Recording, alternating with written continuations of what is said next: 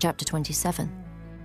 In the beginning of the reign of Jehoiakim, the son of Josiah, king of Judah, came this word unto Jeremiah from the Lord, saying, Thus saith the Lord to me, Make thee bonds and yokes, and put them upon thy neck, and send them to the king of Edom, and to the king of Moab, and to the king of the Ammonites, and to the king of Tyrus, and to the king of Zidon, by the hand of the messengers which come to Jerusalem, unto Zedekiah king of Judah. And command them to say unto their masters, Thus saith the Lord of hosts, the God of Israel, Thus shall ye say unto your masters, I have made the earth, the man and the beast that are upon the ground, by my great power and by my outstretched arm, and have given it unto whom it seemed meet unto me.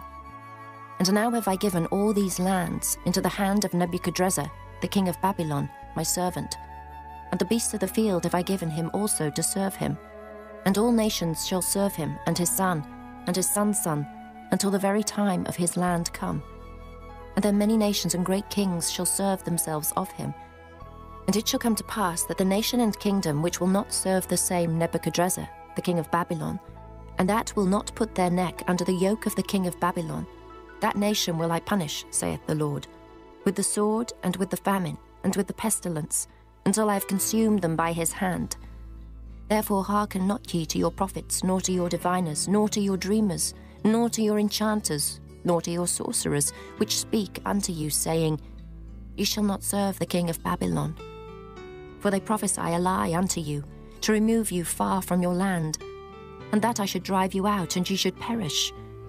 But the nations that bring their neck under the yoke of the king of Babylon, and serve him, those will I let remain still in their own land, saith the Lord. And they shall till it, and dwell therein. I spake also to Zedekiah king of Judah, according to all these words, saying, Bring your necks under the yoke of the king of Babylon, and serve him and his people, and live. Why will ye die, thou and thy people, by the sword, by the famine, and by the pestilence, as the Lord hath spoken against the nation that will not serve the king of Babylon? Therefore hearken not unto the words of the prophets that speak unto you, saying, Ye shall not serve the king of Babylon, for they prophesy a lie unto you. For I have not sent them, saith the Lord, yet they prophesy a lie in my name, that I might drive you out, and that ye might perish, ye and the prophets that prophesy unto you.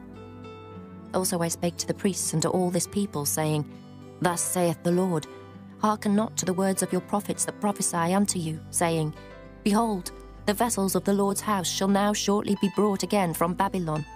For they prophesy a lie unto you. Hearken not unto them.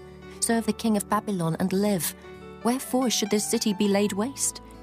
But if they be prophets, and if the word of the Lord be with them, let them now make intercession to the Lord of hosts, that the vessels which are left in the house of the Lord and in the house of the king of Judah and at Jerusalem go not to Babylon. For thus saith the Lord of hosts concerning the pillars, and concerning the sea, and concerning the bases, and concerning the residue of the vessels that remain in this city, which Nebuchadrezzar, king of Babylon, took not, when he carried away captive Jeconiah the son of Jehoiakim, king of Judah, from Jerusalem to Babylon, and all the nobles of Judah and Jerusalem. Yea, thus saith the Lord of hosts, the God of Israel, concerning the vessels that remain in the house of the Lord, and in the house of the king of Judah and of Jerusalem. They shall be carried to Babylon, and there shall they be until the day that I visit them, saith the Lord. Then will I bring them up, and restore them to this place.